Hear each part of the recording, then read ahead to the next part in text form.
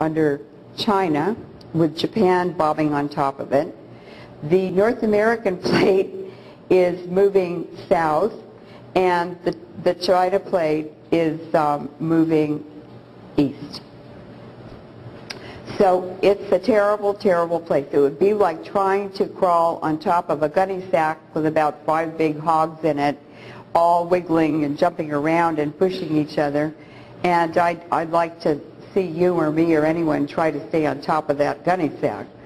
So that's basically the tectonic setting of Japan. And the Hamaoka plate is near the junction of 3 plates. I was able to get the Tokyo Electric Power Company map, which has the faults and the strata, the geologic layers or rock types and everything on it, because that's what TEPCO submitted to the Japanese government in order to operate, for the license to operate Hamaoka. So I went to Hamaoka and I had a press conference there. And then I went to the prefecture headquarters where the governor and the prefecture government operates, and I had another press conference there. And I had walked all around Hamaoka the day before and collected rocks and took pictures and observed the intake and exhaust pipes. They're huge. They're twice as wide as this room. They consume huge amounts of water for the cooling systems. And I held up the map and showed all the reporters what it looked like, and I said, can you see the faults on this map? Can you see how the reactors are carefully placed between the faults? They said, yeah. And I said, instead of the rocks lying flat like they're supposed to, they're standing on their sides. And I said, this is not a safe place to build a nuclear power plant. And they said, but TEPCO told us it was safe. So I took a baggie out of my backpack, and I held up a baggie, and I said, these are the rocks that those reactors are sitting on. And I took a rock out, and I crumbled it like sugar. And they said, we're all going to write stories about this. And all of them wrote articles that were in the Japan newspapers the next day. Even the most conservative one, the Yomiuri News, which was started by a military war crimes character who was very pro-nuclear power, and he used the Yomiuri News to promote nuclear power in Japan and sell it to the public. Even their reporter wrote an article about it. So here we have a country that is just an accident waiting to happen. And I wrote a 2004 article for the Japan Times after the Hamaoka visit, and I hope all of you will read it. It's in English on the internet, and it's called Japan's Deadly Game of Nuclear Roulette. Now the tragic thing is that every nuclear power plant can be converted to natural gas, because all that reactor does is boil water to turn the turbines to produce electricity. You can take the reactor out, put a gas burner in, produce 8 times more energy, much cheaper, eliminate the environmental hazard of the emissions, because all of the radiation from operations every day goes up the stack. And it ends up in all the fields and the food and in the water, drinking water, and in babies' teeth. I've collected 6,000 baby teeth from children living around nuclear power plants in the U.S. with a small group of scientists. Dr. Ernest Sternglass is one of them, and he helped to convince the Senate to sign the Partial Test Ban Treaty in 1963. I also collected baby teeth in Japan, in Tokyo, and the radiation levels were the same as for children living around nuclear power plants in the U.S. The 2 babies that had the highest strontium-90 levels in their baby teeth were born in Washington, D.C. So, nuclear power is not compatible with life, with welfare, with good health, but it sure is compatible with bankers, and that's why we have it. And the other reason we have it is because Queen Elizabeth, I call her Queenie, owns all of the mineral rights to 27 countries, the British Isles, and many territories, the Commonwealth. And she even owns the mineral rights to the international maritime limits, which are 200 miles offshore. So all the wind farms, the BP oil platforms offshore, they all belong to her personally. She owns over 35 trillion, I'm sorry, she owns land worth over $35 trillion. She's the richest person in the world. And she has huge, huge uranium deposits in Canada, in Australia, in other countries. And it's completely worthless dust unless you have an industry, even a fraudulent and corrupt industry, that gives you a way to sell it. That's nuclear power.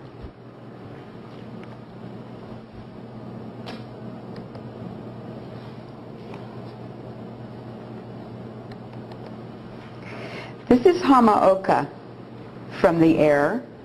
It's on the ocean, and the 4 reactors you can see. These are the 4 reactors, and these are the turbine buildings where the steam is piped there to turn the turbines to produce electricity.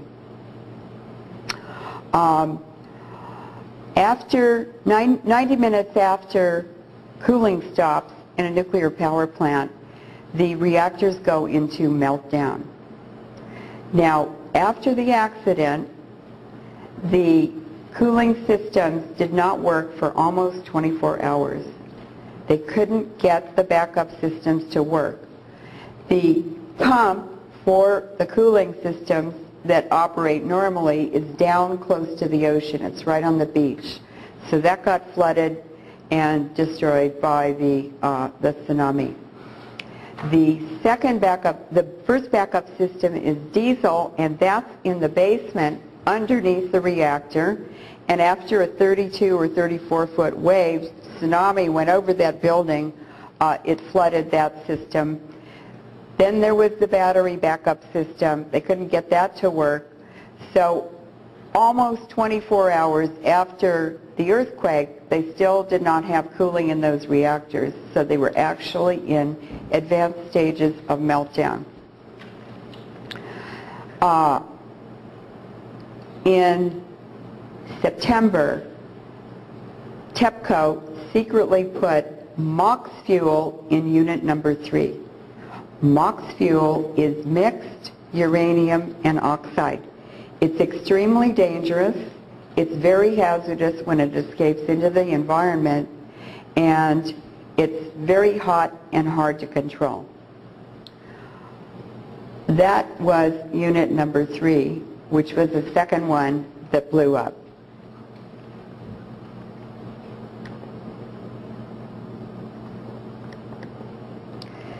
That's the plutonium and uranium oxides and spent fuel rods, detritus and dust and smoke that's going up into the air. And that has now contaminated the whole northern hemisphere.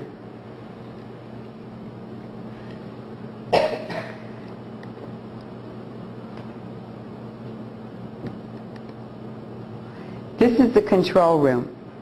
Now there are the emergency responders in not very effective protective gear. They really should have air tanks and complete covered enclosed suits on them, but they don't.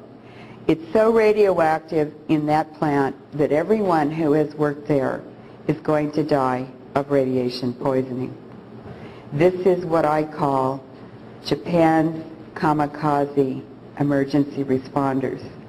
And they're The sea lion problem has taken a disturbing turn. They're showing up dead now on a wildlife refuge near Imperial Beach. A 10 News viewer contacted us concerned about the number of deaths. New at 5, 10 News reporter Hannah Mullins talked to a woman who has taken matters into her own hands. There are at least 5 sea lions that have been left out here to rot within a football field of me. It is difficult for any animal lover to see, but Connie Martinkus here just couldn't bear the sight any longer. This is the 3rd makeshift grave she's made, and it's wearing on her. It hurts to come out here every day and see them. 4 days ago, she was walking with her dog Barley when she saw this adult sea lion. She says she contacted the city of Imperial Beach, SeaWorld, and lifeguards, but it just decomposed as more showed up. This is disease spreading. You don't know what's in these, and people are laying around these animals. I see it daily. You can see a skull surrounded by flies and smell the rotting skin, but it's more than a health hazard for Martinkus. Don't they deserve to be buried and not laying here decaying, looking horrible? She grew up by this beach, but says it's the worst she's ever seen. On Thursday, SeaWorld's marine mammal rescues hit a record at 475 for the year. Just 3 months in, almost all were severely malnourished sea lions, which tells them something is wrong with their food source. The lifeguards have been fabulous about calling SeaWorld and getting the live pups rescued. All the dead ones have been over here where the lifeguards don't have jurisdiction. But lifeguards say dead mammals on a state park or wildlife refuge like this are left to decay naturally. I want these poor animals to quit dying. In the meantime, Martinkus will continue building those graves. In Imperial Beach, Hannah Mullins, 10 News. A popular spot for tourists and locals could soon be looking different. Some of the sea lions that sunbathe on San Diego's cliffs and coastline are starving. San Diego 6's Jenny Day joins us live from La Jolla to explain what's going on there. Jenny. Hey guys, San Diego sea lions are so hungry, they're literally gnawing on rock. Many are found near death, washed up on our beaches with a belly full of sand and rock because there's literally nothing else for them to eat. When the fish all die and the lakes catch fire, will it be worth it then? And when the cancer rate's 90% or higher, will it be worth it then? When the whole world's at war over water and oil, will it be worth it then? And when there's no more fighting, 'cause there's no more spoils, will it be worth it then? If not, what will it take to make you change your mind? What kind of sign could convince you that people are worth more than you can get from them? What has to happen before you embrace your part? Or will it be too late to fix all the problems? You promised the market was sold out, 'cause economic growth won't save us. Cost of illnesses won't save us. Voluntary rules won't save us. Rich economics won't save us. When the glaciers are gone and the oceans are too strong, will it be worth it then?